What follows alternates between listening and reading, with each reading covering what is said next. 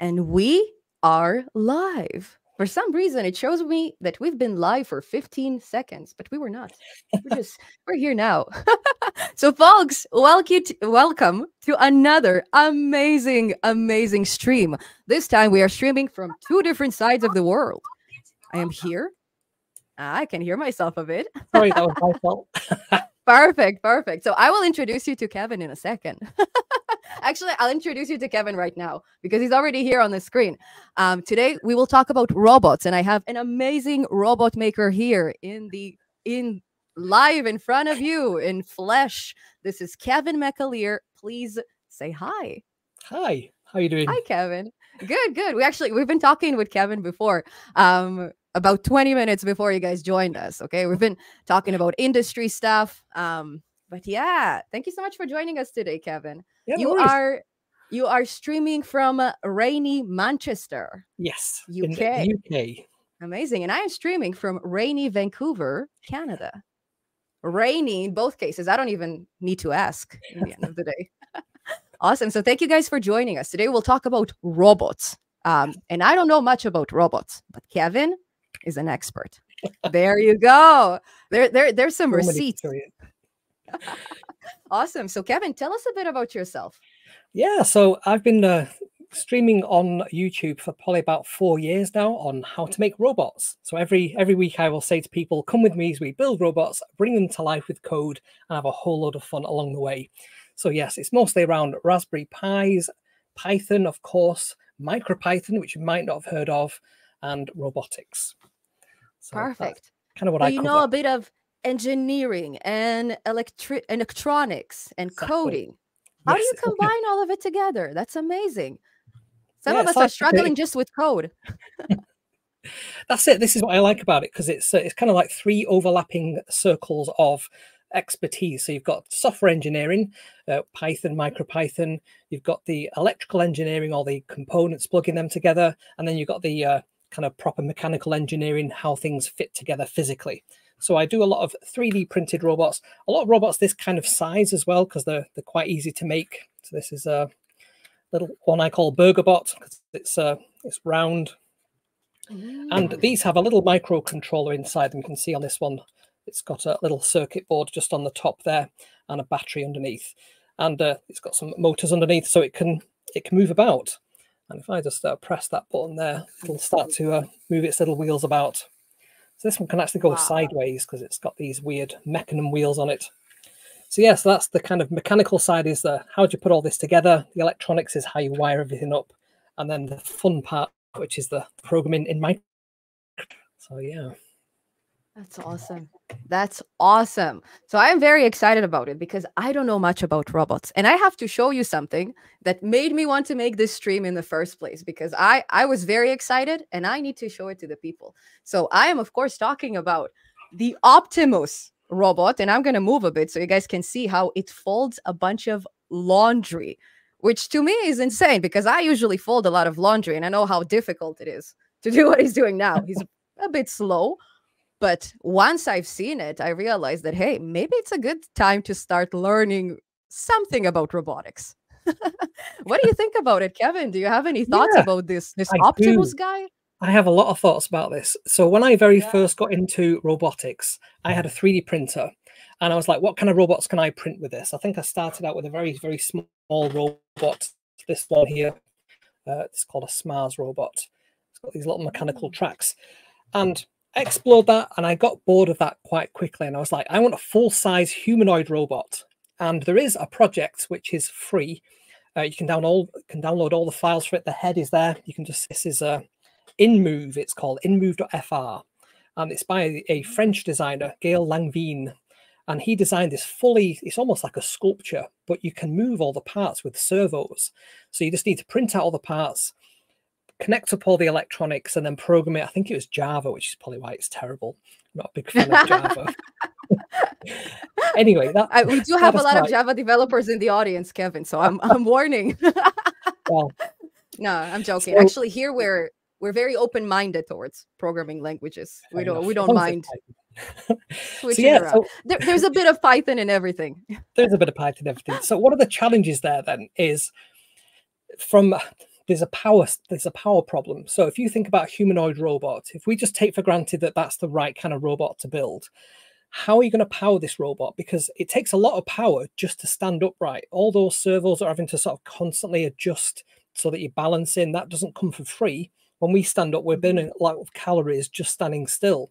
So just having the robot as a human shape, I would ask, why is that the optimal shape for any solution? Just because that's the shape that we are. Think about like a robot vacuum cleaner. That's like the best shape for a vacuum cleaner because it's close to the ground. It's where it needs to be, collecting the dirt. And it doesn't need to be a human shape, sort of, you know, shuffling a Dyson or a Hoover or whatever around, Melee. So why human shape? Why is that the optimal shape for all solutions? It's probably not the best for any solution. So even folding clothes, does it need to have a torso? Does it need a head? Does it just need the arms?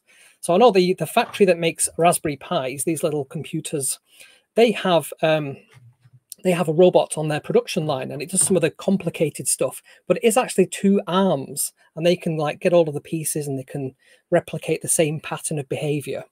So that Optimus that you just played then, it's a bit of a fake, the video, in so much as that it's not actually seeing the clothes on the table. It's just repeating the steps. So if you took that away, it would still carry on the same steps. And they had to film that quite a few times for it to work. And I believe that's the same with quite a few of the Boston Dynamic ones. When you see it, you never really see the outtakes where it smashes to pieces or doesn't quite make the parkour or whatever. So, of course, it's a well thought of marketing campaign in the end of the day. Yeah, and that's one of the challenges in robotics. Some of the simplest things are actually the hardest to do. And then some of the hard things for humans to do are really easy for robots to do. So you need to find that sweet spot and then just home in on that. It's amazing because we can say the same about AI.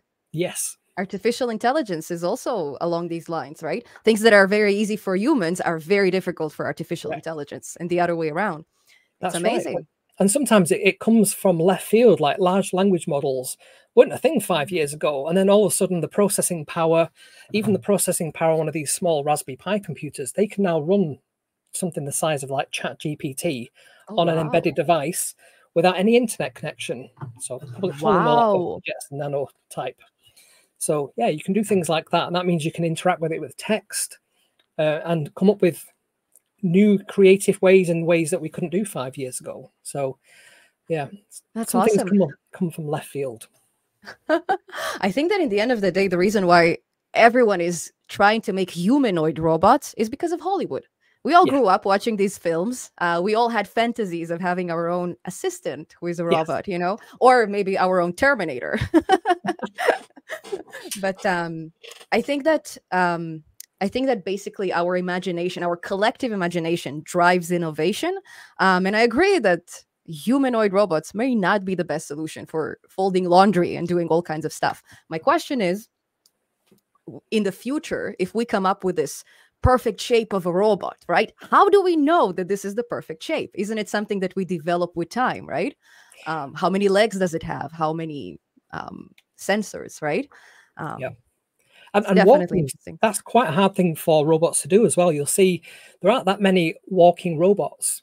There are lots with wheels because wheels are easy to do. Tracks and just regular wheels are easy to do. But actually standing as a bipedal robot that can walk, that's really hard to do. You need all kinds of inertial measurement units that can detect the robot if it's falling and then correct for that and do that many times a second. And yeah, it's not an easy thing, not an easy challenge to fix. It's expensive as well, because if the robot falls over and breaks, you've got to then repair it. So yeah, not something we can easily 3D print. I do have a robot dog here, actually. I got sent this by a company. Wow. How cool is that? It's a Raspberry Pi powered one, so I've not quite wired all this up yet, but this has got 4 legs that it can walk about. I've got quite a few dog robots. I don't know why people also like to produce those, but this one's particularly cute. So I think that robot dogs don't need to go outside 3 times a day, and maybe it's a good solution. Somebody who loves you unconditionally and fully clean. That's very true. That's awesome. So folks, if you'd like to see how to build those robots that Kevin is showing you, guess what? Kevin is doing it 4 years. He's showing you everything from scratch. There you go. You can see a bunch of examples there on the screen. And that's actually my favorite robot. I already recognize it from a distance. Yes, actually, try and switch it on. Let me see if I can get the batteries and the wires and everything. So this is Boobot. He's actually got a damaged eye, so you can see the eyelid looks slightly closed, and that's because I burnt the servo out. I took it to an event in Rome, and it was on for about 3 days straight. There we go. So his eyes are flashing now. You can see. I put it under the that camera there. Might be easier to see. So his beak's opening and closing. So this is entirely 3D printed. So this is a steampunk robot based on Bubo from Clash of the Titans. So it's steampunk styled. Yes, entirely 3D printed. Has a Raspberry Pi 5 inside. And inside one of the eyes, if I hold this really close to the camera, you might be able to tell that there's actually a camera inside the eye there. See that?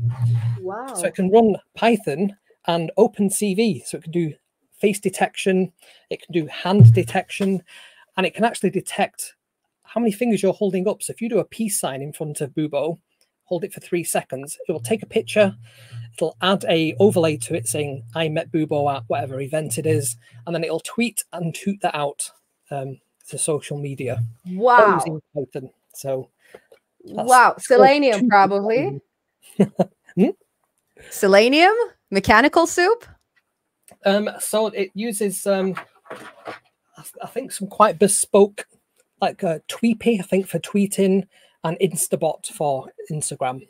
So they're all Python libraries that you can use. That's awesome. And we actually have some questions from the audience. Let's pull them out. Let's see. So the Emerald Wolf is asking, Kevin, do you think it would be a good idea to make a robot that would send into a black hole, that we would send into a black hole? Yeah. So if you think some of the earliest robots that we've made are ones that are in space, like the Voyager space probe is a robot, because it's, if you think, what is a robot? If you used to define what a robot is, I'd be interested to know what your viewers think it is. So I would define it as any kind of machine that's running a program and can take inputs. It can decide on what to do based on those inputs, and then it will output or control itself in some way. So there's kind of a loop.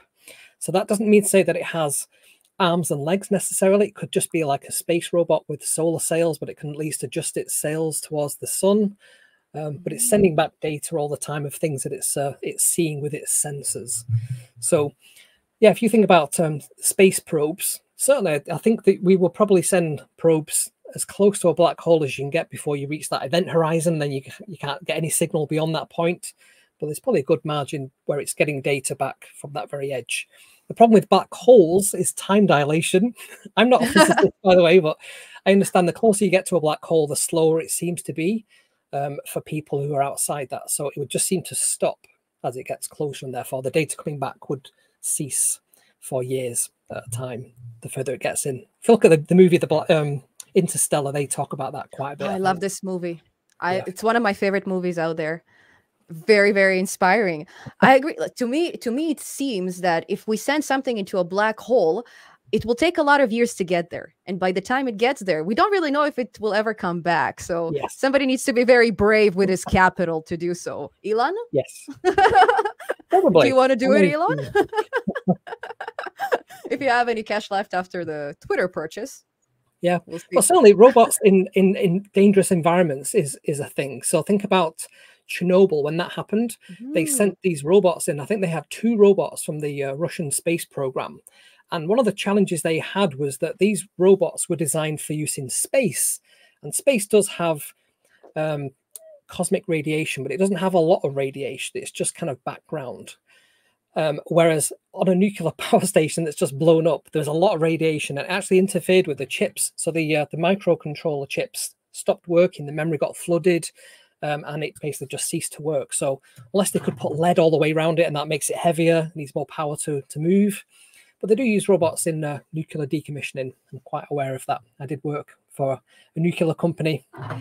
Oh, wow. Holy smokes, Kevin. That's some revelations.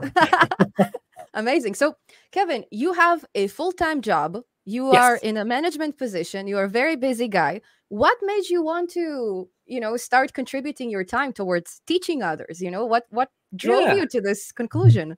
That's a great question. So when I was, I did a degree in computer science, about 94 to 98, I think it was.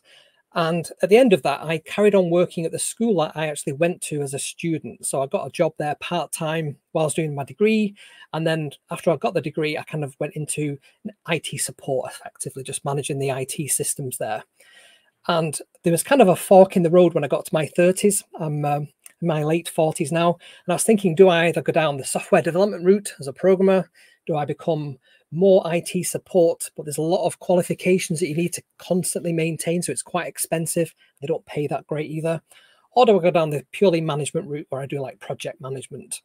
So I went down the project management route because that was the most lucrative route to go down. But I always missed the programming side. I always missed that side of it. So when was it? Like I said, about 4 years ago when I started live streaming, the reason I got into doing videos was I wanted to make these little SMARS robots. So these stand for screwless, modular, accessible robotic system. I didn't design this. I've just printed many of them and extended it. So the idea is that you can pull all these parts off.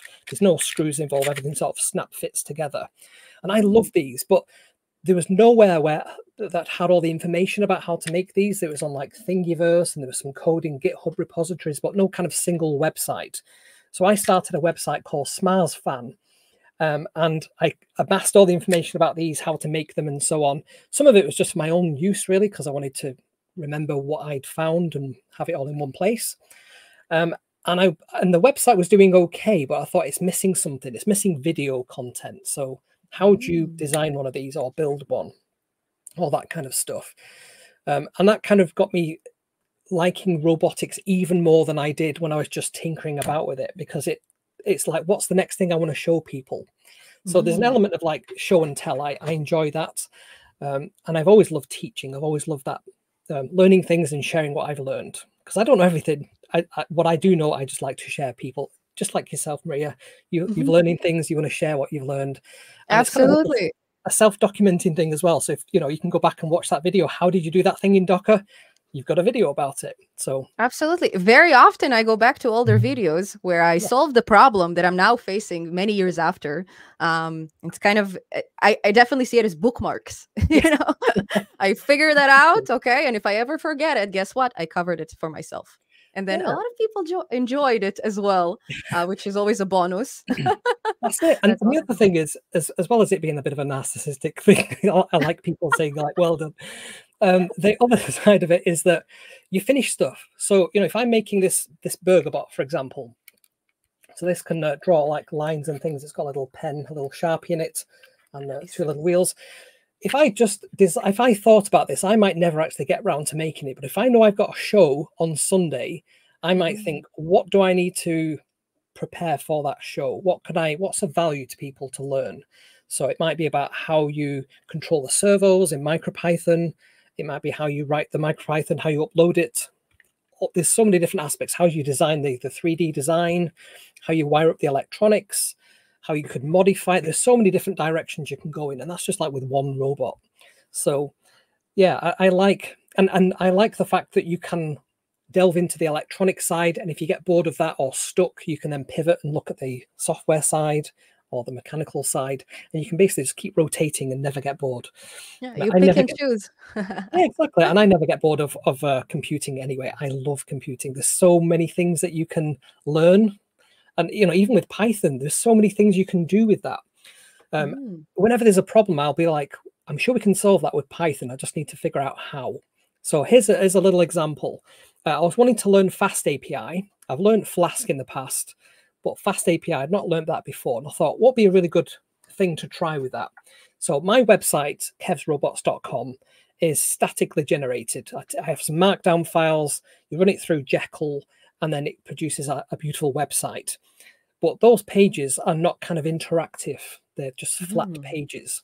And I wanted to build a search engine. And I thought, that sounds like a really big task to do. It turns out it's not. It's actually really trivial to do with Python.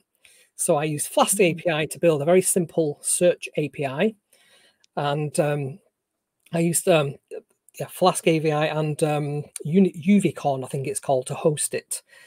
Put that into a Docker container. It's running on one of the little computers behind me. There's the 4 little Raspberry Pis just there.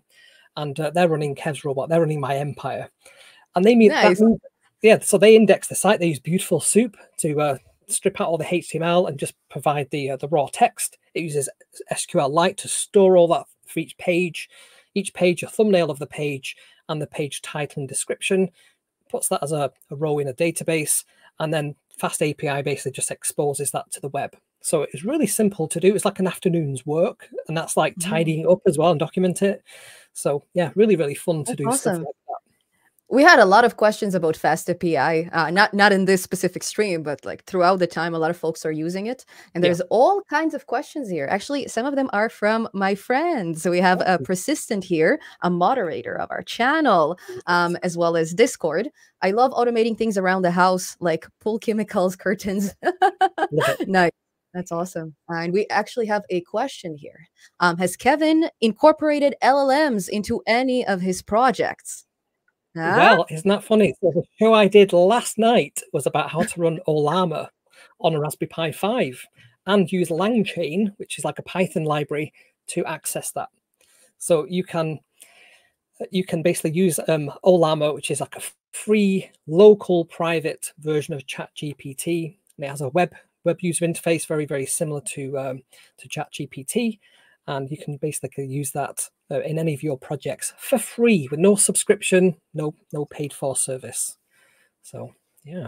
Awesome. Yeah, we will do some Llama stuff as well on the channel, probably even this month, or the next one. It's really, really cool. The thing about LLMs is that they require a lot of processing power. So my question is, can you actually run it on something like Raspberry Pi, or do you need something fancier like an NVIDIA Jetson Nano, right? Yes. So you absolutely can run it on a Raspberry Pi 5. So on the show I did last night, you can see that basically all 4 cores of the CPU max out while it's doing the query, but it does the query as fast as ChatGPT 4. So it's pretty fast. It's not as fast as like the 3, the turbo model, but pretty fast. But yeah, if you've got a Jetson Nano, like one of these little boards here, this great big heatsink on the top is on top of the GPU. And this thing is like really, really fast at doing stuff like that. So it's quite a specialized thing. I think Google have a Coral chip you can use as well to offload all that kind of processing. As a Raspberry Pi, I mean, these things are pretty low power compared to like a desktop computer, but Raspberry Pi 5 is pretty fast. I think it's comparable to like a 2015 MacBook Air power-wise. Oh, wow. So it's pretty good. Very fast, you know, because people are saying, they always say that things are slow, okay? But then a new version comes out, and then guess what? Guess who's not slow anymore? Yeah. Amazing. Amazing. We have a comment from Anoni. Awesome. Let's pull him out. I enjoyed the part where he talked about what made him make videos and publish it, IT content. Yeah, awesome. I'm just reading some of the comments just so folks can see that we read it. We see ya. And I will pull it out if you guys have a question. i3 or i5? That's the question when it comes to Raspberry Pi. What kind of a processing core does it have? Yeah, so these have an ARM processor. So these are not Intel-based. They're ARM-based. ARM's it was a UK-based invention. They actually made the very first home computers. If you've back in the 80s, there was like the BBC Micro that had an ARM processor in it. The company that made them became ARM, and then ARM got bought out. Did NVIDIA buy them? I can't remember. But yeah, they somebody big. Somebody big. But yeah, these are an ARM processor. It's 64-bit. You can get them with 8 gig of RAM. I think that's the maximum. But they have these pin headers on the top there. I don't know if you can see these like little pins that are sticking out there. And that means that you can plug things into them. So not only can it do cool things on the inside, but you can plug things into them to make like robot stuff. You can make them control things. So one of your viewers was saying about home automation. You can do a lot of home automation with Raspberry Pis. So my home is automated through that. You hear it, Josh? Look into Kevin's channel. That's going to be very, very beneficial for you if you want to keep automating curtains. Yes. Awesome. So we have here another question, and this one is about money. What is the most expensive robot that you own / made? Let me get it. There you go. We have a live example, folks. Amazing. So we get to see all of Kevin's workshop, or at least big portions of it today. So this robot I was given by a company, Electrics. I think they're a Chinese company. It comes in this like really nice case. Let me open this up and show you what's inside. So inside here is another robot dog. Amazing. Let me show you this one because it's I'm not sure if it's got enough power because it might, yeah, I think it needs charging up. But this has a Raspberry Pi inside. Let me just get its limbs down. And it's made entirely of metal. So it's not like the 3D printed ones you've seen before. It even has like a bit like Spot Micro. It has an arm on the top. So inside there is a Raspberry Pi. It's one of these Raspberry Pi compute modules. They're a really small version of a Raspberry Pi. And the idea is it just contains all the bits you need and nothing that you don't. So that's inside that little face at the front there. But yeah, this can do all kinds of tricks. And these are about £1,000, $1,000. Wow. So they're pretty expensive, but they're really, really good quality. You can see the limbs. They move in all kinds of degrees of freedom. So it's pretty durable. Yes. And do you need to program it yourself, or does it come pre-programmed? So it comes pre-programmed with some demo programs, but you can entirely program this in Python, of course. So there's like an entire Python library. So yeah, that's a pretty expensive robot, that one, $1,000. That's awesome. Next question. It's amazing that all the questions, almost all of them, come from the audience. Kevin and I, we didn't prepare for this stream because the last time when we spoke, it was an amazing conversation and we could have spoken for more hours. We just have a lot of things to say. So we thought, let's just wing it. Let's see. let's have a topic of robots and we'll let the audience ask. So thank you guys so much for participating. Next question. What language do you prefer for a Raspberry Pi? Yeah, it's a good question. So one of the reasons I love Python, that's my main answer, is because of the development cycle. So if you use something like C, which is much faster than Raspberry Pi, than Python, or MicroPython, it's much faster. But the compile time means that it takes a lot longer to develop software, because if you change something, you fix a bug, you've got to wait while it compiles, and then you check it and there's another bug, and that whole development cycle just stretches out the time it takes to make something. Whereas with Python, you get the answers right away.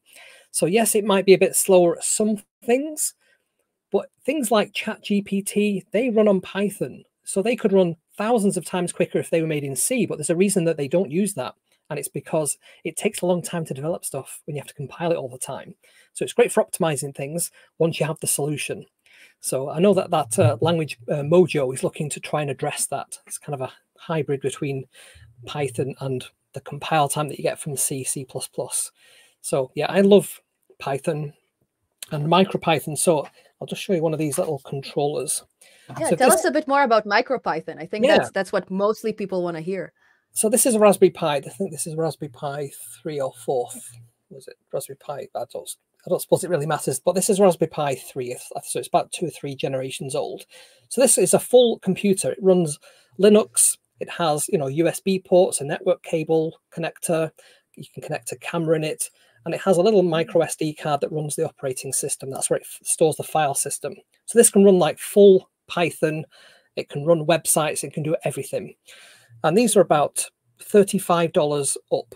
So I think you can pay up to like $110 for the latest, greatest Raspberry Pi.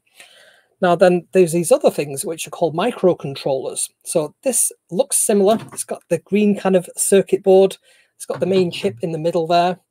That's the main processor. I'm trying to get it in focus there. And it also has a USB connector on one end. Let's see if it's trying to focus on my face. There we go.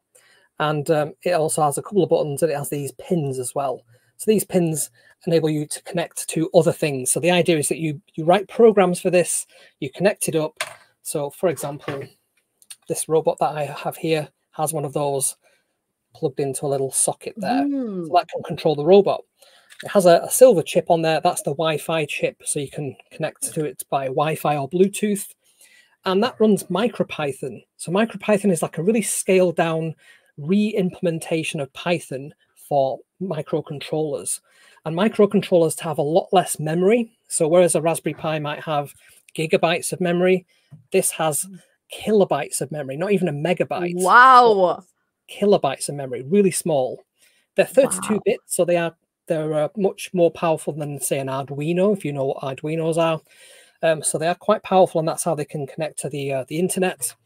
But they don't have gigabytes of memory. They have no file system per se. They just have a little RAM chip that does everything on there. So it has a tiny bit of space for files, but not very much. You basically eat it into the storage that's on these things, which is barely anything. And processor-wise, it's another ARM processor. I think this one actually is designed by Raspberry Pi themselves, RP2040. But MicroPython is developed by a separate organization. So Damien George is the creator of MicroPython, written in C, but it's compatible with Python. So if you have a Python program, it more than likely will run on one of these, as long as it doesn't require too much resources. So you'll not be able to run like ChatGPT or anything like that on one of these, but you can make a robot move around, which is pretty cool. I'm actually very excited by this MicroPython chip, because finally I understand why would anyone need the big O notation.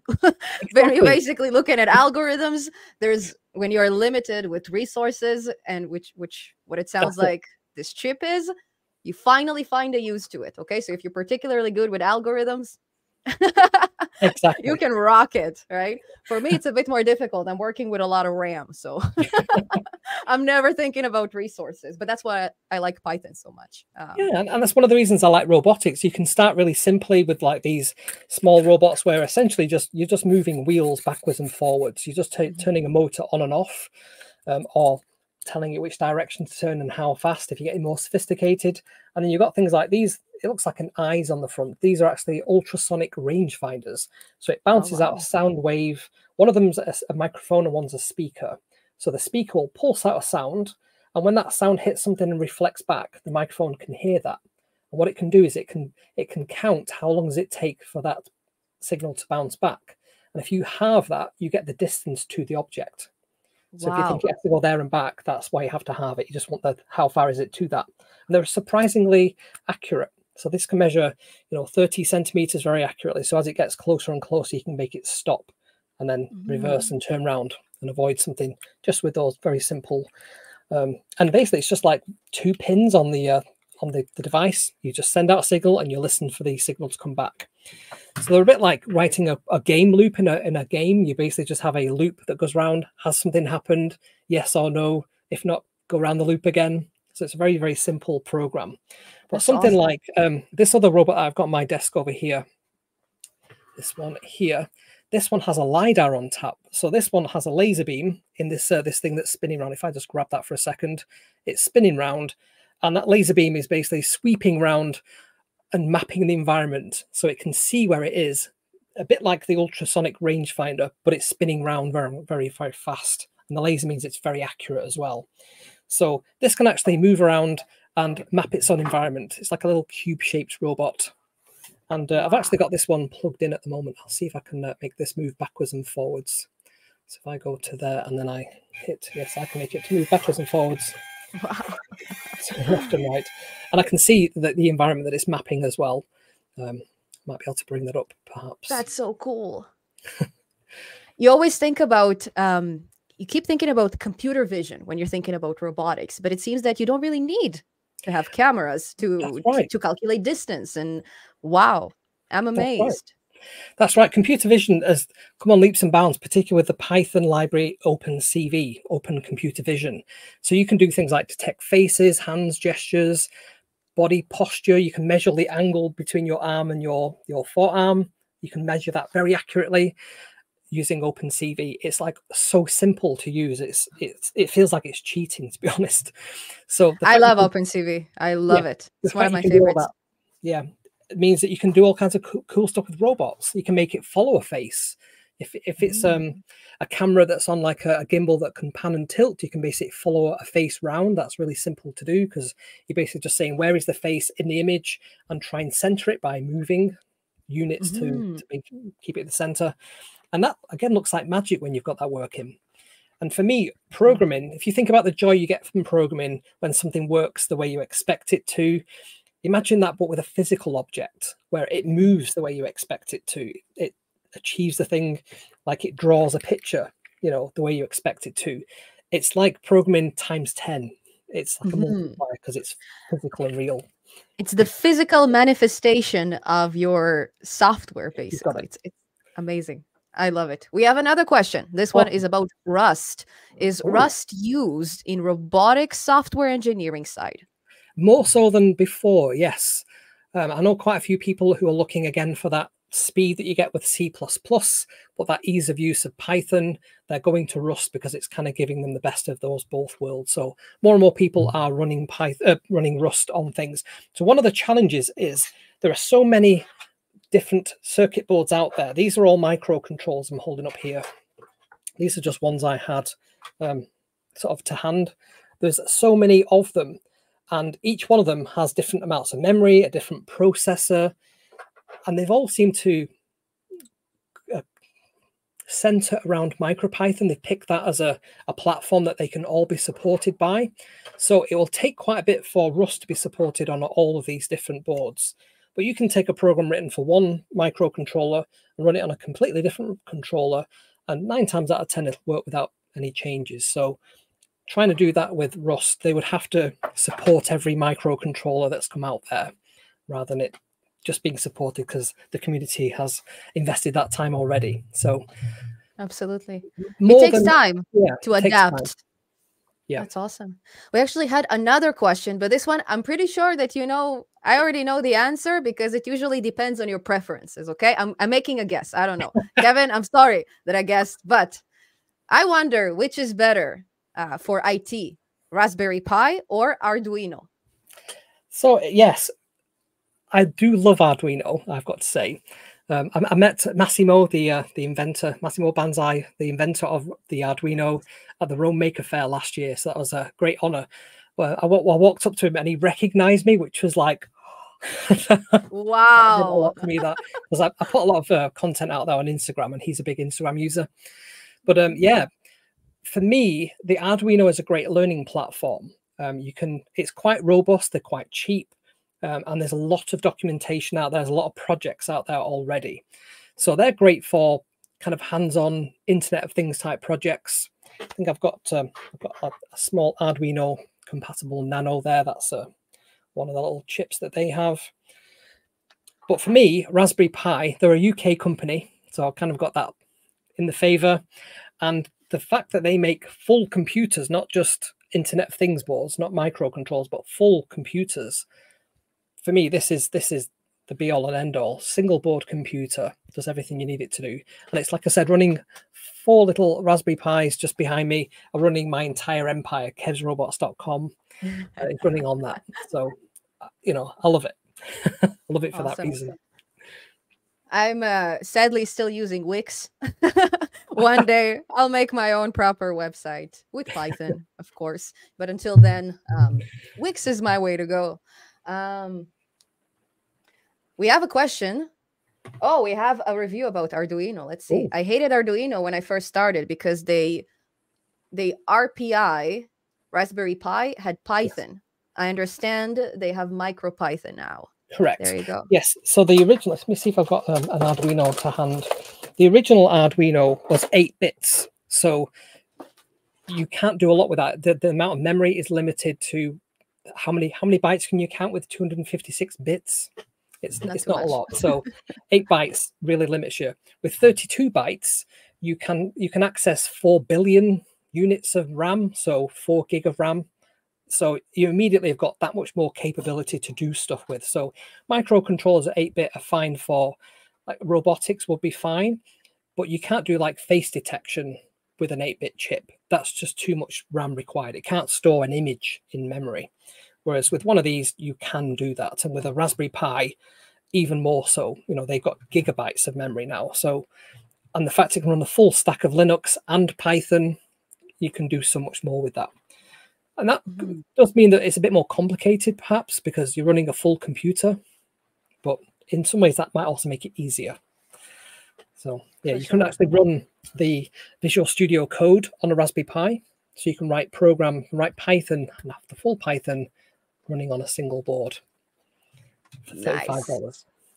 Nice. So I was at a conference where MicroPython was used to create a weather station. Could this be scaled up, and how accurate can it get? It's a tough question. That's a great question. Right, let me just get my screen open here, and I'm just going to type in weather.clusteredpi.com. So if I go over to here, why have I got the wrong screen up? Let me just move that over there. Can you see that okay now? There's like a Grafana screen. Yes. Yes. Right, so if I just log into this. There we go. So this is my weather station. It's running Python to connect to all my weather station. Oh, let me just connect to it locally, in fact. 3000. There we go. Right, so if I go to my weather station, I've got all my weather information. It's raining outside at the moment, so I can probably find the rain levels. If I look over the last 6 hours, for example, you can see the rain level. It's not I told you it's raining. I told you. It's really warm in the summer house at the moment. I think it's about 2 degrees inaccurate, that, so it's about 24 degrees, which is a bit toasty. Let's turn that down a bit. You can see the light levels, you can see the air pressure, the gaseous substances that are in the environment, and so on. So all this data is being pulled from sensors that are running MicroPython. So I've got a weather station just outside the robot lab, and it has a number of sensors, an anemometer, which measures the wind speed. It has a weather vane to wind direction. It's got a rain sensor, which is kind of like a seesaw. So it fills a little bucket up with water, tips, and it basically just keeps tipping. And each time it tips, it clicks one tick to say that's a unit of rain or whatever. So they all come down into a little Raspberry Pi, which is just in the corner of the studio there. That has a Raspberry Pi hat on top that connects the sensors to the Raspberry Pi, and then it runs Python to grab all those sensor readings. And then I use Node-RED, which is a home automation system. I think that's node-based, isn't it? Which is like JavaScript behind the scenes. And that will add some extra data to that. Like this is the summer house. This is the time that the sensor reading was taken at. And it shoves it into an influx database, which is like a time series database. And then I've got Grafana on top of that, which just makes pretty dashboards from all that data, that time series data. So that whole home automation system is again running on those Raspberry Pis just behind me, using Docker for containers so that I can very quickly build and tear it down in code. So you absolutely can do very accurate measurements of weather and become like a citizen data scientist. You can publish your data and help the weather forecast. Amazing. So easy. What I like about this stream is that people are asking questions if something is possible in theory, and you're like, yeah, I already have it. I figured it out. There you go. Here's an example. Exactly. Amazing. This is how you know you're talking to a professional. Don't blush, Kevin. I'm sorry. I really like your work, and I think the fact that you can talk about it so freely without getting ready, without having a predefined set of questions, that's what I appreciate about creators in the end of the day. It's amazing. Let's see what else we have here. I bought a book from Amazon. It came today and it was different than I imagined. I'm pretty sure it was written by ChatGPT or other AI model. I had a feeling about it, and now it said, let's see, in the previous response. Okay, yeah, so it looks like your book was auto-generated.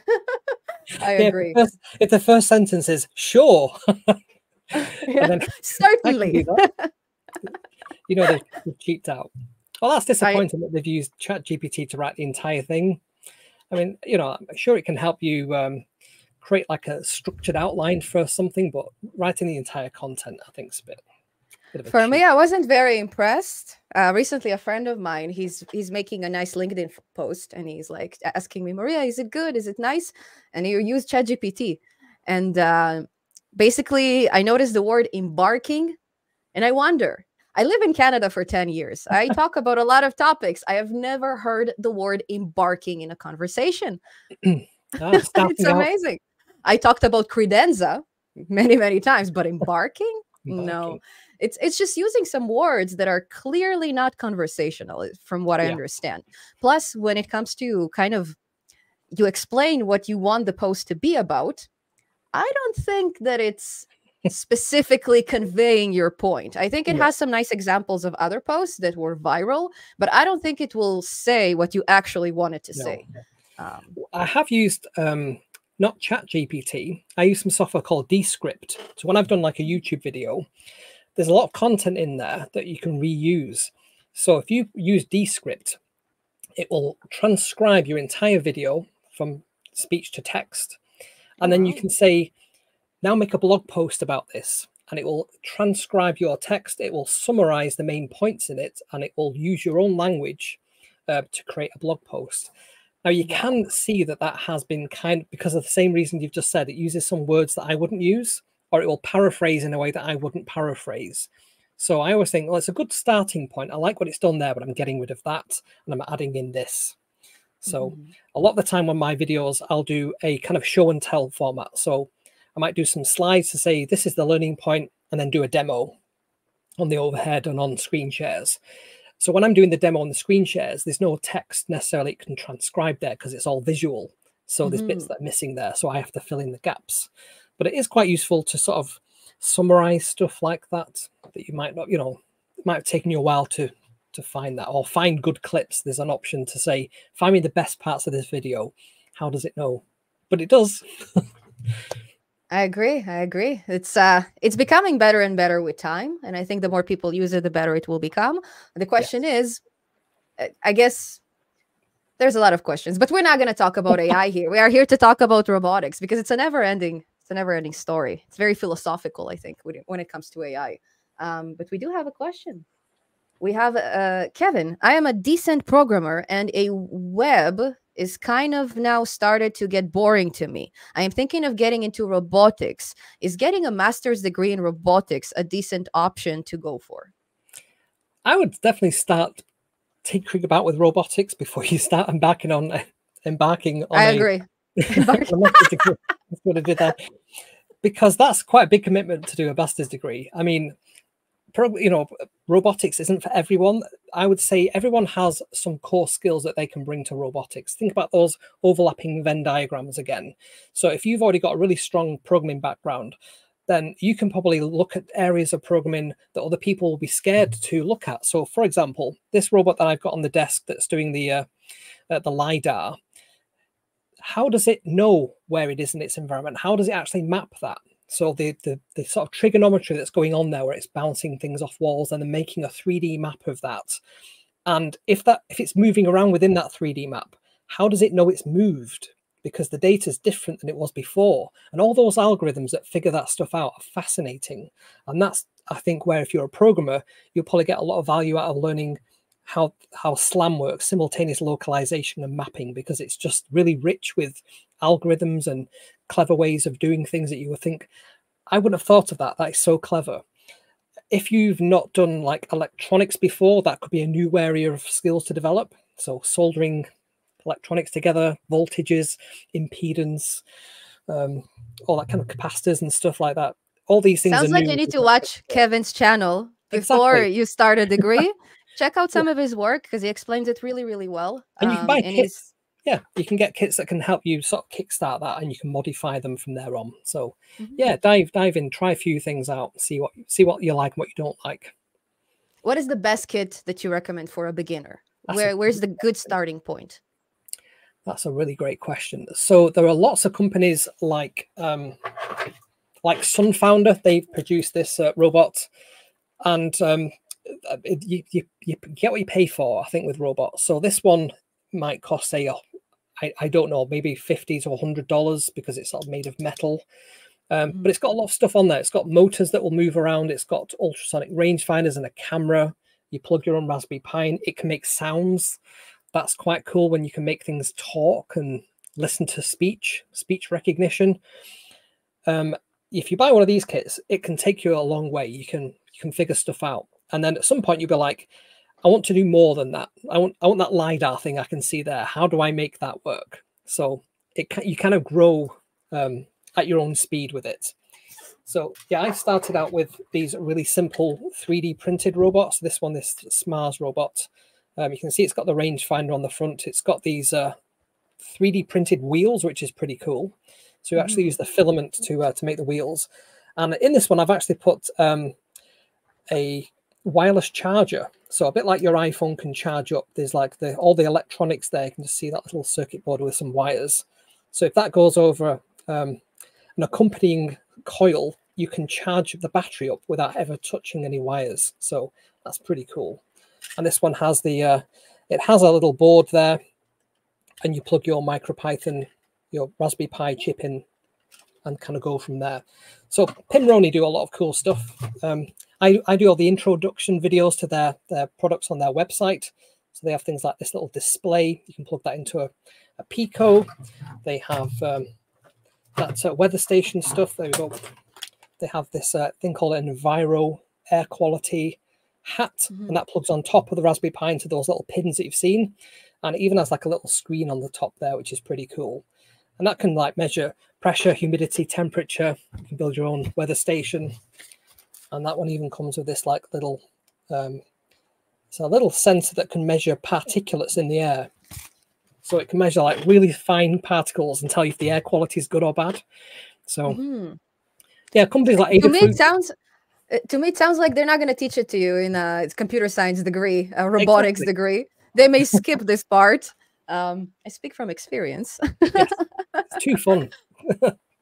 So I have a question here from LinkedIn. James, we actually just answered this one. So if you're rewatching this stream, just go back a few minutes behind, and Kevin just answered what's the perfect beginner's robotic kit. But definitely check it out. So we have only a few questions because Kevin is a busy guy. I don't want him to stay here for 3 hours, and my spouse is sick, so I need to go make him some soup. So we're gonna finish this stream after an hour. And there's not gonna be today, and I'm sorry, there's not going to be a members stream only. There's not going to be an after party, but only today. We will have a nice stream. In 3 days, we'll have an after party, and everything will be fine. It's just today is a special day where soup is very important. And I'm the only one qualified to make it. Okay, so I have 2 more questions. I have a question about Alexa somewhere. Mina asked, what do you think of robot ideas like Alexa? Interesting. Yeah. So this is an example of a robot that doesn't have any moving parts. It's just like a headless voice, so a voice assistant. They are really fun to build. So you can build your, I think the most popular video on my channel is how to build your own AI assistant.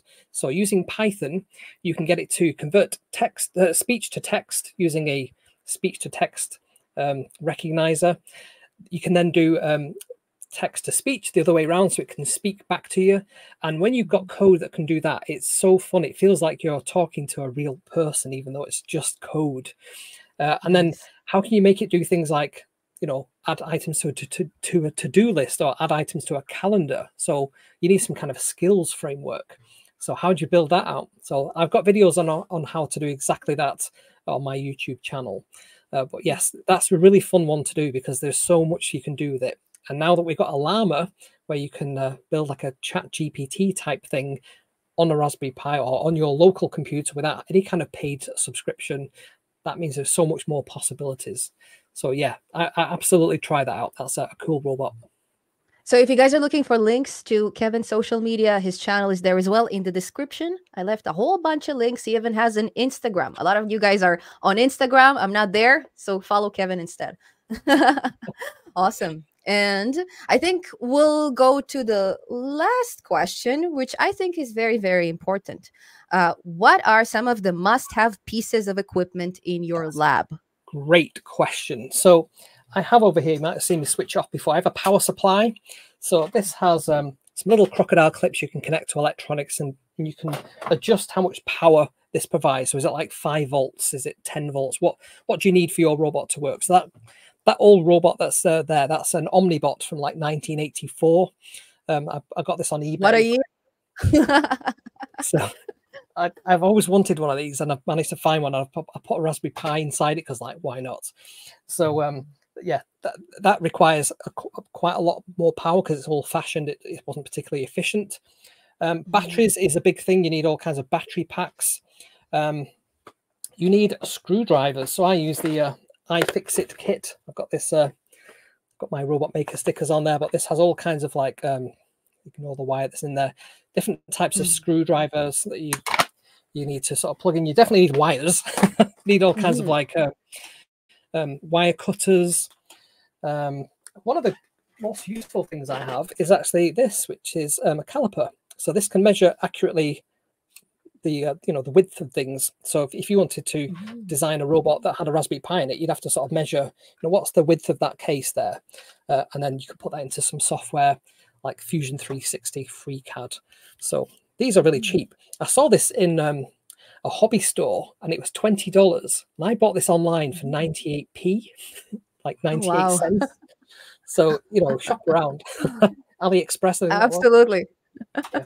Awesome. So Kevin, do you have your own 3D printer, or do you go to I've got two.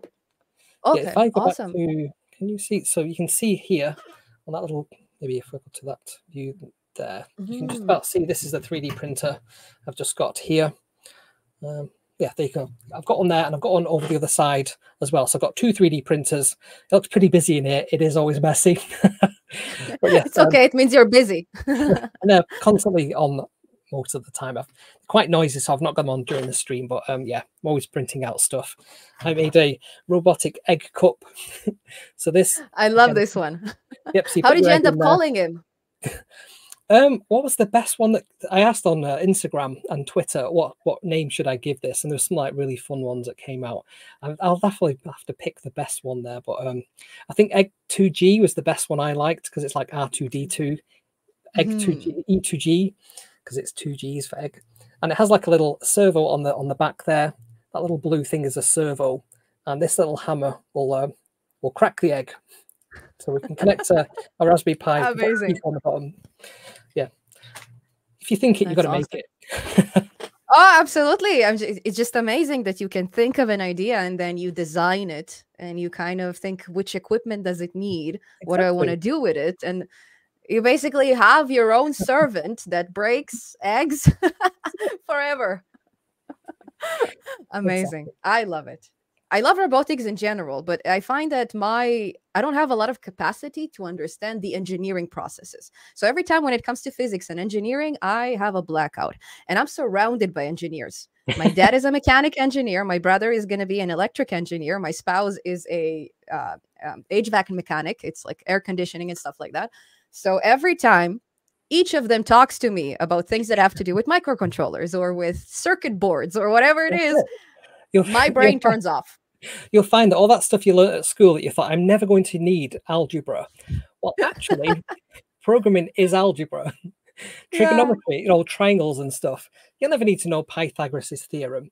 Well, actually, if you do anything with circles and servos are, operating circular motions, that might come in handy. Inverse kinematics. So absolutely. Yeah, all kinds of stuff that will become useful. But so go to school, kids, and learn everything. Don't skip it. You'll need it. Awesome. Well, thank you so much, Kevin. It was a pleasure having you here. Thank you for having me.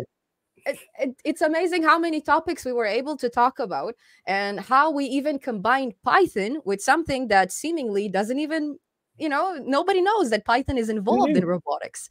It's incredible. Thank you so much. It's a pleasure. And you guys follow Kevin right now. You can find all his information in the description. And Kevin, if you'd like to let people know where is the best place to find you? Yes. Where do you prefer them to be? Yeah, if you go to kevsrobots.com, that's probably the easiest way to find my content. You'll see blog posts there with links to videos, code, MicroPython code, and so on. So kevsrobots.com, that's the easiest way to find stuff. Awesome. Thank you so much, guys, for being here. Thank you for all the questions and have a fantastic day. Bye-bye.